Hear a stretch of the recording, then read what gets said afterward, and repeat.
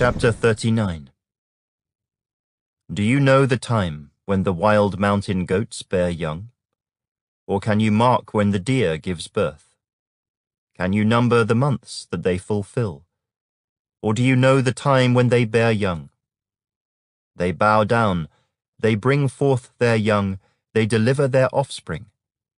Their young ones are healthy, they grow strong with grain, they depart and do not return to them. Who set the wild donkey free? Who loosed the bonds of the onager, whose home I have made the wilderness, and the barren land his dwelling? He scorns the tumult of the city, he does not heed the shouts of the driver. The range of the mountains is his pasture, and he searches after every green thing. Will the wild ox be willing to serve you? Will he bed by your manger? Can you bind the wild ox in the furrow with ropes, or will he plough the valleys behind you? Will you trust him because his strength is great, or will you leave your labor to him? Will you trust him to bring home your grain and gather it to your threshing floor? The wings of the ostrich wave proudly, but are her wings and pinions like the kindly stork's? For she leaves her eggs on the ground and warms them in the dust. She forgets that a foot may crush them, or that a wild beast may break them. She treats her young harshly, as though they were not hers. Her labor is in vain without concern, because God deprived her of wisdom, and did not endow her with understanding.